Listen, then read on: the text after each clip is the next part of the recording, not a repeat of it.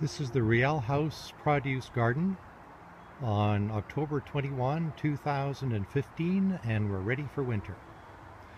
We're passing through the raspberry bushes.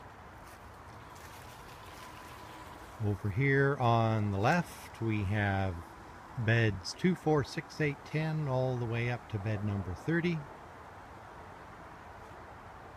Looking here to the right we have beds 1, 3, 5, 7, 9, etc. all the way to bed 29.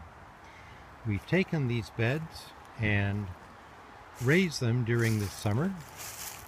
We actually raised the first 16 beds. We had corn in the first 8 beds and then potatoes in the subsequent 8 beds. What we've done is we've raised the beds by lowering the paths, and then the darker soil that you see at the top of each bed, there's a lot of aged cow manure in that. The bottom of the bed is still the gray soil that was in the original flat beds. Our goal here is to more or less keep them undisturbed. We're going to plant things in them and then just remove what we planted without redigging, definitely not rototilling.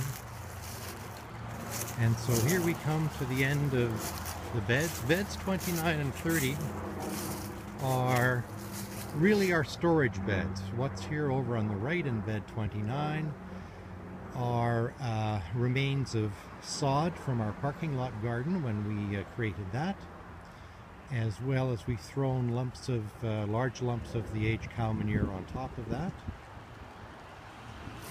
We have some, these are turnips.